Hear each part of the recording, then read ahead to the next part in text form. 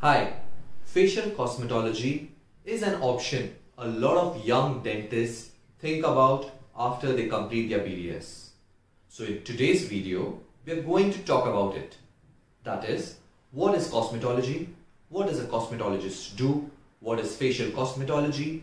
What is the difference between it and aesthetic and cosmetic dentistry? What are the procedures which come under it? And dentists do which of these procedures? Towards the end, we'll also give you a list of the institutes where you can do these courses from. If you're interested, stay tuned.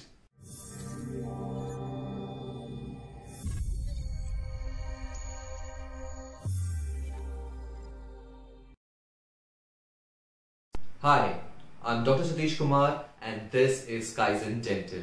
Our aim here is to help dentists succeed. So what is cosmetology? Cosmetology is the study and application of procedures which help enhance the beauty.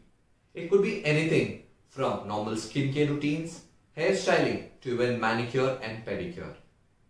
Cosmetologist is one who is trained in these procedures and uses them. So what is facial cosmetology? Facial cosmetology deals with enhancing the beauty of the face. So what is the difference between aesthetic and cosmetic dentistry and facial cosmetology? Aesthetic and cosmetic dentistry has started say around 3 to 4 decades ago, and it focused mainly on the teeth and the gingiva, that is the intraoral cavity. Whereas the facial cosmetology focuses on the face. It could be anything from your cheeks to your chin, your nose and even your hair. Next is, what are the different procedures usually done in facial cosmetology? It's a vast topic. It includes various things like facials, chemical peeling, microdermabrasion, micro needling. It also includes things like dermal fillers, PRP therapy, botulinum toxin injections, that is Botox for short. There are also procedures like thread lifts, rhinoplasty, that is surgeries of the nose, hair transplantation, which comes under trichology, chin surgeries like genioplasty, or even advanced jaw surgeries like BSSO. Then the question asked is, which of these procedures are usually done by dentists? Now the basic procedures like facials and chemical peeling can be done by anyone. You do not require any medical background for it. They are also done by beauticians and cosmetologists. Whereas when you come to further advanced procedures like PRP therapy or Botox, you need increased clinical skills. These are regularly done by a lot of dentists once they are trained well in doing these procedures. Then there are certain procedures which require slightly advanced skills. That could be thread lifts. Since these are new procedures, our medical legal system is not quite sure where it falls under, whether dentists are supposed to do it or are not allowed to. So before you do these procedures, I would suggest whenever you do a course, see that they have a medical legal part attached to it where you get clarity about this. Another thing you need to keep in mind is whenever you're doing a facial cosmetology procedure, you have to have informed consent. That is, all your patients need to be told about the advantages, disadvantages and complications of the procedure. You do not want to be doing these procedures and later on landing in a soup. Then there are the extremely advanced procedures like rhinoplasty, genioplasty or BSSO.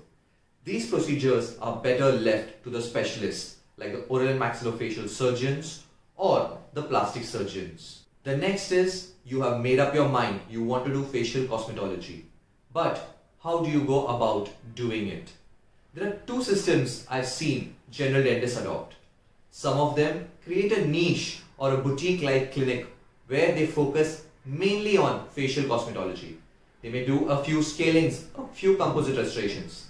But when patients come in for other general dentistry treatment, they call in consultants with their sole focus on facial cosmetology. Then comes the other set of practitioners. They use facial cosmetology as an adjunct and not their primary focus. That is, they do their general dentistry. It can be root canals, extraction, full mouth rehabilitations.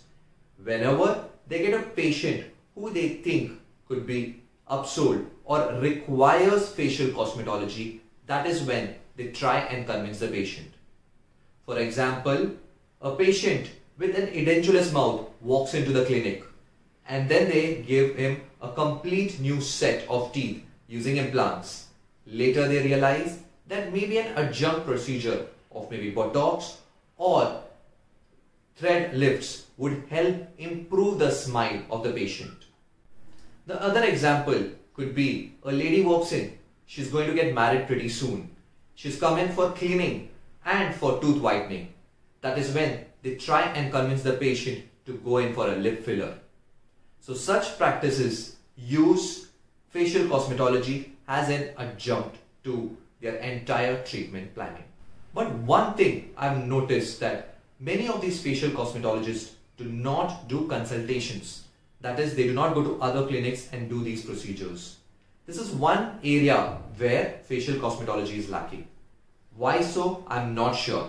So if you're keen on doing facial cosmetology, you can try it out. Like how orthodontists, endodontists or oral surgeons go to various clinics and do procedures, maybe facial cosmetologists could do the same. Before we go in to telling you where the list of institutes are, I would like to ask you, even if you got 1 point out of this video, do not forget to hit the like button below. And I'm sure you're already subscribed to our channel because we keep on coming up with content which will help you grow in dentistry after your BDS. The list of a few institutes where these courses are taught, maybe as diplomas, fellowship or a 1-day or a 3-day course, is given in our description below. Do not forget to check it out. Other than that, we have also made a video about how to become an aesthetic and cosmetic dentist after BDS. I hope you have checked it out. If not, do check out the video. I'm Dr. Satish Kumar. This is Kaizen Dental. Our aim here is to help dentists succeed.